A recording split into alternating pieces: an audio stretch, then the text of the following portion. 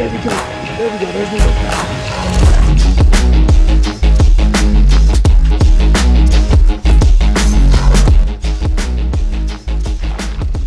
What is up, guys? It is Thomas Massa coming at you again with another Maxflight outdoors video. Doing some fishing out of the boat today. This is a lake that I grew up fishing. Fished here a ton of times. There's bluegill, bass, crappie, and rainbow trout in this lake. Possibly a couple other species, who knows. Those are the ones that I catch most of the time though.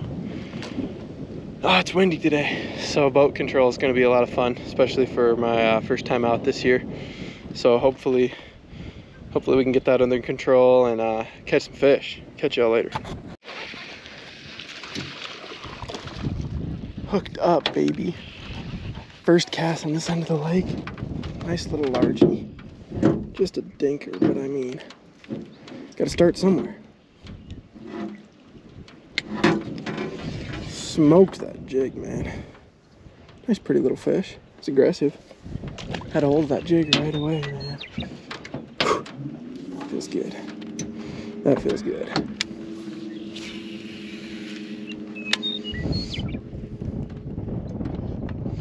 Okay, so the buck bass are up shallow. It's just whether the big girls have moved up yet.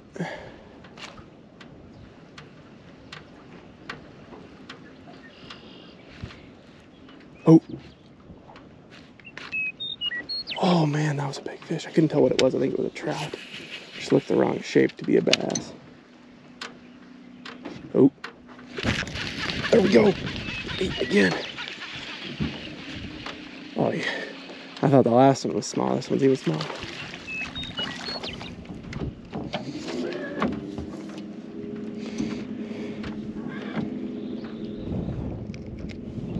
Little dinker. But it's still fun right there, man.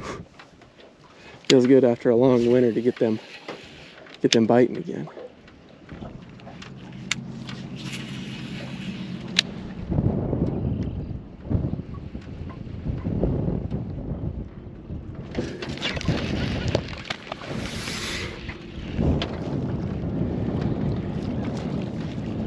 Little buddy took flight for a second there.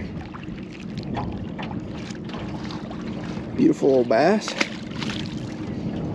on the old swim jig again.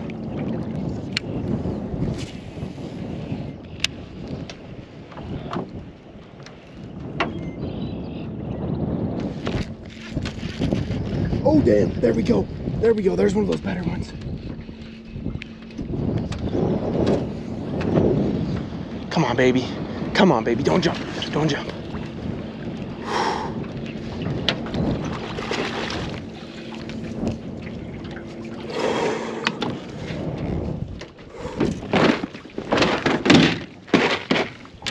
Do it to me, don't do it to me, don't you spit it.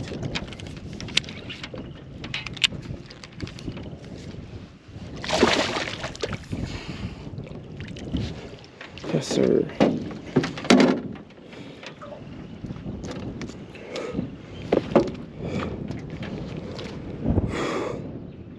Finally. So they are up there in shallow. Got that red, man. What a nice fish. Probably about a 2.5, 3 pounder. Probably 2.5. Sweet, freaking sweet, man. Get a quick release.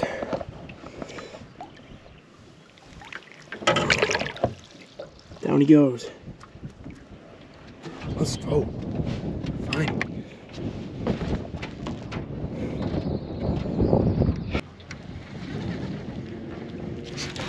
God damn it.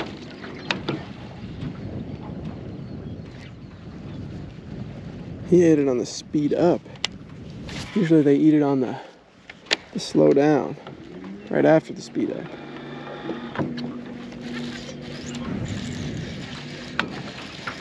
He ate it on the speed up too. I didn't even really set the hook. It's a big trout.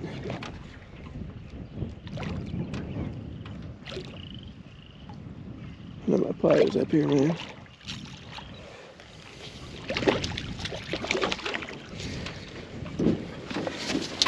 Yeah.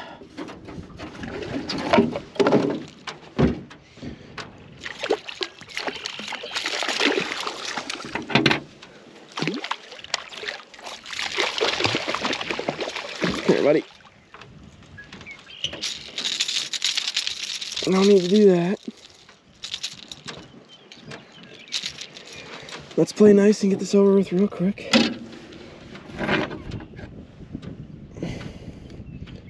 My hands are so dusty, I don't really want to touch him because they have a slime coat that's really doesn't do well with getting touched. Your fingers will remove it really fast and it'll kill the fish. So I try my best to just not even touch them if I can help it. That's why fly fishermen always dip their hands in the water before they grab them.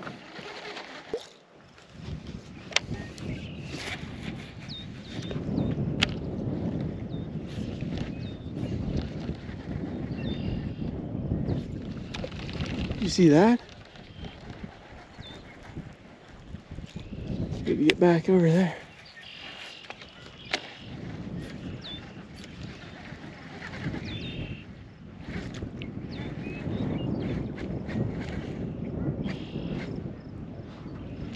What is up with that? Why does it keep surfacing right there though? That's what I can't figure out.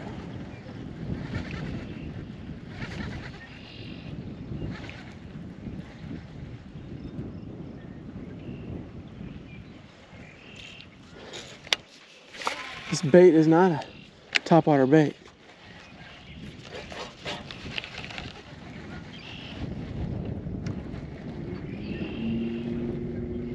Under no circumstance should it come up like that. But it did. And the fish chased it both times. I wonder if it didn't have something to do with the fish chasing it that made it come up.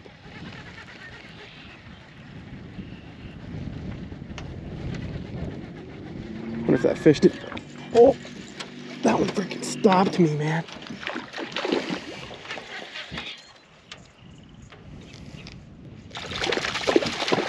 What a nice big rainbow, baby.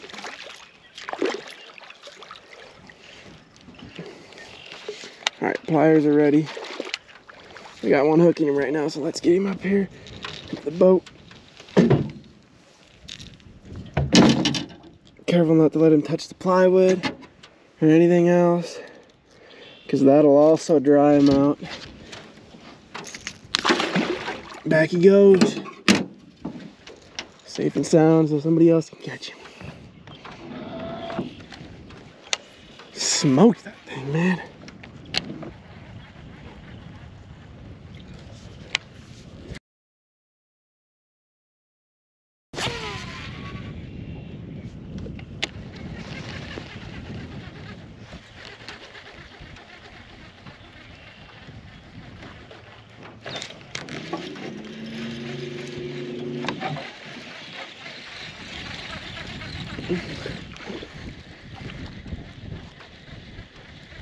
Can't say this is that one that we casted at for sure, but it's the right direction. It'd be that one that we casted at.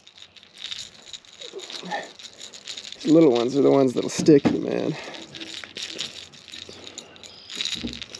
That hook flying around back there. Gotta be careful there, man. All right, catching some trout now.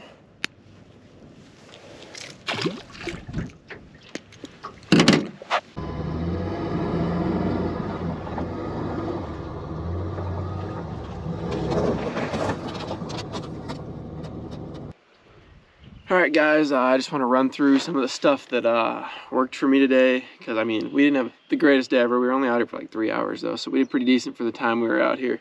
So I just want to run through what I caught them on quick so you guys can try to replicate this pattern. First off, we were fishing a Googan Squad swim jig, and I don't even know what kind of tails these are. Some kind of swim bait trailer with a bright orange tail. Nice. I think it's called the grass jig is what they call it, but it's a swim jig. Really quality swim jig. This one's pretty light. It's a quarter ounce swim jig. But I was fishing really shallow stuff and swimming it through a lot of weeds. So rather than getting bogged down in those weeds, I want to float over them. And then when I feel the last weed, I'm letting it sink off the back of the weeds. And catching quite a few fish doing that. Let's see, the second bait we caught fish on today. Actually, we only caught fish on 2 baits today. We caught all of our bass on that one. And we caught all of our trout on this one here. I don't know why trout like these things other than they're shiny. They're loud. They put off a lot of vibration in the water. They're stocked trout. They're gonna hit just about anything you're throwing. There was another guy out here who was throwing a spoon and he was crushing them. So that honestly isn't that hard. The reason I think my baits were working today, the ones that did, is, I mean, like I said, those stock trout will hit just about anything. But the swim jig, this water's about that 57, 58 degrees. It's starting to warm up, but our fish aren't spawning yet. It's, what is today's date? May, today's gonna be like the 11th, May 11th, I think. So these fish are starting to think about moving up though. They're wanting to move up to spawn, but it's just the water's not warm enough, and the photo period, which has a lot to do with it too, just isn't quite long enough yet. So those little bass that we were catching, buck bass, which are little male bass that are starting to move up, they're moving up, getting ready to spawn. They're just waiting for the females to get there. Those big females are the ones that decide what time spawn starts. And as you saw, I mean, that one, I don't think that was a buck bass. That was a 2.5 pound fish. We're up north. I mean, if we were in Texas, maybe that'd be a buck bass, but up here we just don't grow male bass like that. That had to have been a female up there. And she was up shallow. She was tucked inside of the weeds. The lake's kind of flooded right now, and there's a ring of cattails around the whole lake. And in that particular spot, there's the ring of cattails, and then she was behind the cattails. I actually watched, when I set the hook, I pulled her over those cattails. Part of the reason you set the hook so hard is to get them out of the weeds too. But she was the only, I mean, I can't say she was the only big one that moved up shallow. There could have been other ones that didn't want to bite. These fish are really finicky. It's super clear water, and there's quite a bit of fishing pressure. So these fish a lot of times just won't bite. They'll get scared by your lure, actually, even though it's a great presentation. I mean, you could have it where you catch a 5 pounder on one cast and you scare away a 3 pounder on the next cast because it doesn't like that lure. It's been caught by something too similar before. So it's a little tough to say exactly what pattern they're on, but those buck bass are definitely moving up. So they're thinking about spawning, and that female was up shallow on the wind. She was on the wind blowing side of the lake, which all the warm water gets pushed across. So she was definitely looking for that warm water up there. It's just hard to say whether she was up there eating bluegills in the warm water or whether she was up there looking for one of those buck bass to spawn with. I think it's still a little early. From looking at pictures with dates on them from years past, it's still a little early. We should be looking at another probably 2 weeks before the spawn really hits. But I'll be out here then looking for those big bass. Find a nice sunny day where it's a little calm, and we'll be out here flipping and catching on dags. Catch y'all then.